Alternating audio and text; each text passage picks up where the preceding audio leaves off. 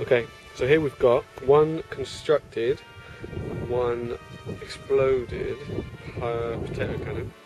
So the bit ones here, we've got 1.5 inch piping, same as that, cut down and then tapered at one end to be sharp to cut potatoes. We've got a coupling here which has in it a reducer to go from the 1 3/4 inch piping to the 1.5 inch piping.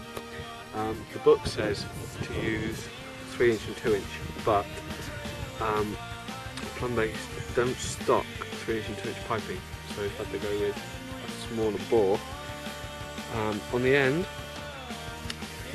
cap is another coupling with a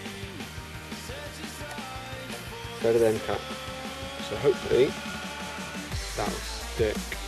The ignition system, after spray the hairspray into the firing chamber, this bit here, I've taken the piezoelectric sparker out of a barbecue lighter, just like that, 99p B&Q, happy days. The electrical tape is to stop myself getting shocked, or the piezoelectric lighter does like to shock me. We've got some screws from the electrodes which go into the firing chamber to ignite the hairspray. Duct tape to wrap it up so it doesn't shatter, and solvent cement which glues all of our joints together. It's the book, Backyard Ballistics by William Gerstel. About a tenner, I think. All the ideas you need. Okay, what I've got for the ignition system is 2 electrodes screwed into the firing chamber, piezoelectric sparker attached to one of the electrodes. Now you can see, hopefully,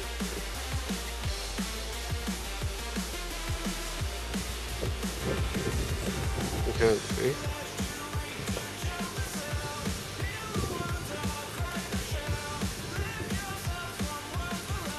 There you go, down to the pipe, 2 electrodes. Now they spark every time, so hopefully there's one place where it can't go wrong.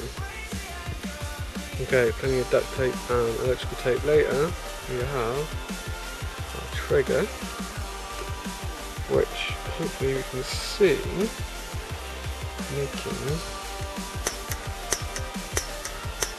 sparks, maybe.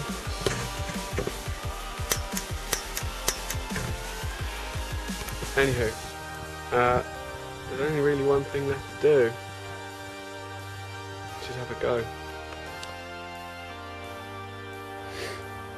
Okay, so I'd love to say this was the first time and everything went really well from the start. Fortunately, that's not the case. It's taken me a good hour to get all this sorted. Fingers crossed.